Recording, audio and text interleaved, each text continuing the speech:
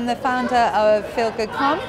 Feel Good Com started out as a way for me to self-manage my illness. I became poorly in 2014 and my sister said to me, you need to stop focusing on the things you can't do and focus on the things that you can do. So that's where the idea started.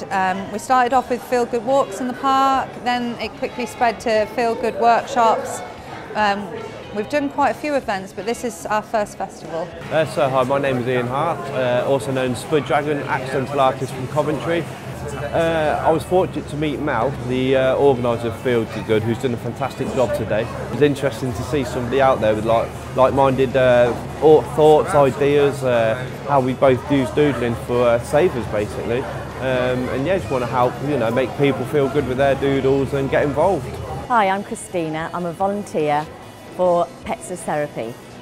So Pets as Therapy is a charity that takes cats and dogs into hospitals, schools, care homes, universities, anywhere that needs therapy really. I think a lot more events like this should really sort of be promoted, and I think the city should be promoted. I think it's just a fantastic thing, and it's just, who doesn't want to feel good? Oh yeah, most definitely. I've got a lot more to give you, and like I say, it's good to be around like-minded people with the same ideas and goals where you can just push forward and help other people. Yes, we'd love to have more events. It's all down to what the people want. It's not about what I want anymore. So we normally have an Ideas Factory where we generate ideas and then people pledge their support, which is what happened with this event. So people have pledged to help us out with lots of different things, and that's what has made this festival possible.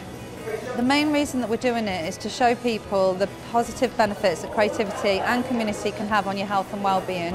And it's helped me to be able to self-manage my long-term condition, and that's what we want to showcase to other people, that if you think creatively, act creatively and get involved with the community, you can really have great benefits.